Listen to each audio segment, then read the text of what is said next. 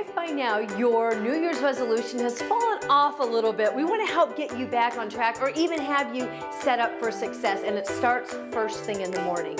Julie Voris is here, who is a health and fitness expert and a business owner. And what is your thought about the morning routine? Well, I think you're living under a rock if you've not heard about a morning routine. But what I want to share is the morning routine does not have to be, let's get up at 3:30 a.m. and journal for 6 hours and do all these things. The morning routine should be about how do you want to feel going into your day? Whatever that might be. For me, I want to feel calm and confident, productive. So that means my morning routine is going to set me up to feel that way when I'm done with it, however long that takes. If you're a new parent, if you're a working parent outside the home, maybe you only have 15 minutes, that's okay.